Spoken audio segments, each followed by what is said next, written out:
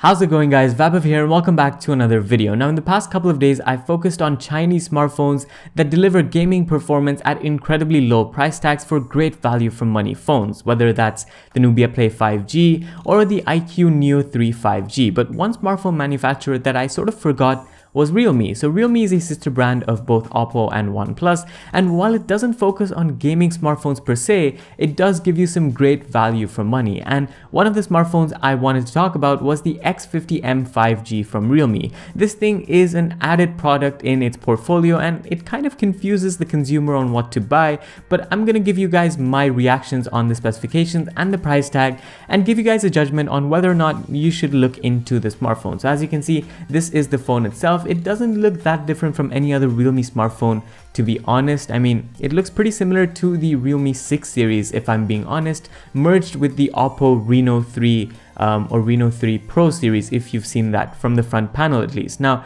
in terms of the front panel, if we scroll down, we'll get an idea of it. It's a 120Hz 6.57-inch IPS LCD panel with a 20:9 aspect ratio and a 90.4% screen to body ratio. So pretty immersive in that aspect. Now, if you go back up, you can actually see that this phone has a side-mounted fingerprint scanner, so there's no in-screen fingerprint scanner, and that makes sense because this is an IPS LCD panel. Now, comparing IPS LCDs to AMOLED panels, I do say that 90Hz AMOLED panels are better than 120Hz IPS LCD panels, but if you were to compare 60Hz IPS LCD to, let's say, 60Hz AMOLED, then the AMOLED is better once again. But 60Hz AMOLED to 90Hz IPS LCD, I would say go for the IPS LCD with the higher refresh rate. So I guess this is sort of a middle ground, so it's a high refresh rate at 120Hz, but not quite the saturated colors of an AMOLED panel. Now, scrolling down, you'll see that this thing has Wi-Fi support as well as 5G support. So I think that's the biggest selling point of this phone. Even at such a cheap price tag, it's got Wi-Fi 6 as well as 5G support. So that's pretty cool, and it's based off of the Qualcomm Snapdragon 765G processor. So the same processor that goes into the Nubia Play as well as the rumored LG Velvet series. So this thing is a nice middle ground compromise between sort of the high-end flagship smartphones and the lower tier smartphones. So it's great. I don't know if it can push 120Hz frame rates, especially given the fact that more demanding games require more power. So we'll have to wait and see for that. If you are a serious gamer, you might want to go with a higher spec phone. So I guess this not being a gaming phone, this chipset makes sense. Now, if we scroll down further, we've got some more information on this phone's battery. So it's got 30-watt charging, no wireless charging, but 30-watt wired charging, which gets you from 0 to 70% in just 30 minutes. And it's a 4,200 milliamp hour battery on board. So that's pretty standard these days. 4,000 plus milliamp hours tends to be the way smartphone manufacturers want to ship their phones. So I guess this is pretty standard too. And this just gives you an overall chart of how the 30-watt power is much faster at charging compared to 15-watt, which might be found on flagship smartphones, which are competition to this smartphone. Now, this thing talks about how it has efficient cooling, so it's got some sort of cooling technology and a third generation version of it. I think this is only sort of paper talk, and we can only tell if there's a difference once we actually see the smartphone, which I don't think I'm gonna get, so I'm not gonna focus on this too much. Now, in terms of the camera, we've got a 48 megapixel primary main camera alongside an 8 megapixel ultra wide sensor, a 2 megapixel macro sensor, and a 2 megapixel monochrome sensor. So that's sort of the quad camera setup that we're expecting. It's not gonna deliver the best camera performance, but it'll be enough to get you by for sure. Here are a few samples from the 48 megapixel sensor as well as the 119-degree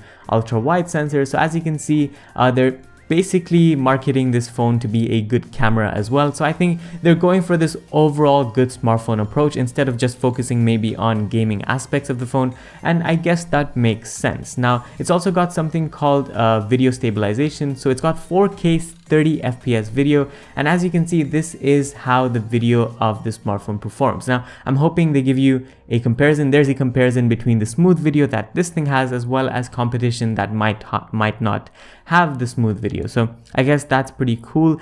This works on the ultra wide angle camera, and I think this is borrowed from the Oppo Reno 3 Pro series in general. I think that too had an ultra steady video mode.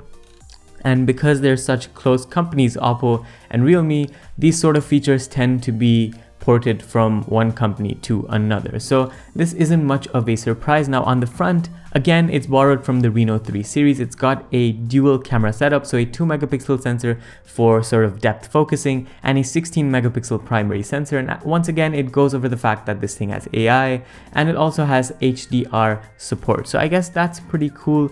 This is just emphasizing the fact that 120Hz makes everything a bit smoother. And these are the two different colors the phone will be available in. Of course, this is the traditional Realme design, the 3D design, and you can get a better glimpse of the overall design of the phone. You can see the speaker system here, the Type-C USB port, nothing on the fact that this thing has stereo speakers, so that's something to keep in mind. If you go for gaming smartphones at this budget, you will get stereo speakers at least, or a 3.5mm headphone jack, which this thing doesn't have either. More focus on the side-mounted fingerprint scanner. Good thing that this thing has NFC. Because this phone is China focused, this has to have NFC because most of the payment solutions in China tend to be NFC. And I've seen many budget smartphones in the international market segment not have NFC at this budget price tag. So props to Realme for including that. And this basically focuses on Realme UI, which again is borrowed heavily off of Oppo's ColorOS 7.0. So I guess that about sums up all the specifications. If we go ahead, this is an overall look at everything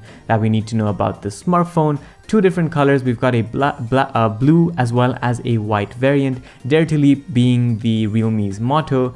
And then here is the actual pre-order page. So now we can see that this thing retails for 1,999 Chinese yen. Now, if we were to convert this to a dirham price tag, that's around 1,050 dirhams. And for the international audience, a USD dollar price tag of $282.3. Now, a phone that delivers so much at such a low price tag has to have some sacrifices. And yes, it has one big sacrifice, and that's the fact that this doesn't have any sort of Google Play service. So if you want to order this phone, let's say in an international market, I know this is focused in China, and in China you don't get Google Play services anyway, but if you want to order this on an international level, you might miss out on that. But apart from that, I guess the IPS LCD panel is a bit of a sacrifice, and maybe if you pay a bit more, you get more processing power in a Snapdragon 865 processor. But apart from that, this thing makes absolutely no sacrifice. I'm sure the camera is a sacrifice. It's not going to be flagship tier, and the 765 modem on there, while great for 5G support, might not be sort of the best connectivity that you might get on other flagship smartphones that have the more powerful chipset on there. But nonetheless, this thing retails for $282, and at the moment you can actually pre-order it, so you can reserve the phone at the moment. Once again, this page just talks about all of its specifications, and it's also got an 8GB and 128GB variant. This thing has no micro SD card expansion slot, so that's something to keep in mind. It's only 8GB of RAM instead of 12GB of RAM, and the storage on there is UFS 2.1, so it's not 3.1 like we expect from flagship phones, which might bring faster performance. This is the slower performance storage, so that might be something you want to keep in mind as well. So pre-order or actual sales for the phone start on April the 29th, and yeah, that's about it. Let me know what you guys think about this phone.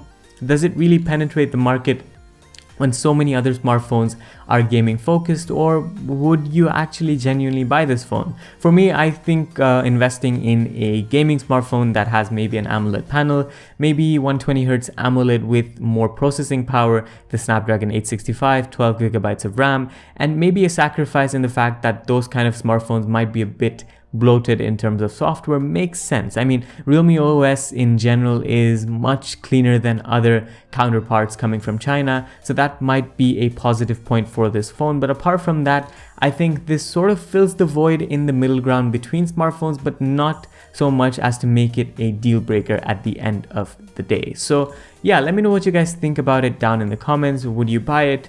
Would you not buy it? I certainly want to wait and see if this phone becomes officially available in international markets, because 5G smartphones just a few months ago were very expensive, and now they're becoming extremely affordable. So having a 5G international variant for, let's say, around the $350 to $400 mark would be a great sell for many markets out there. So yeah, those were my thoughts on this phone. Let me know what you guys think down in the comments. Make sure to like and subscribe. This was Vaibhav, and I'll see you in the next one. Adios.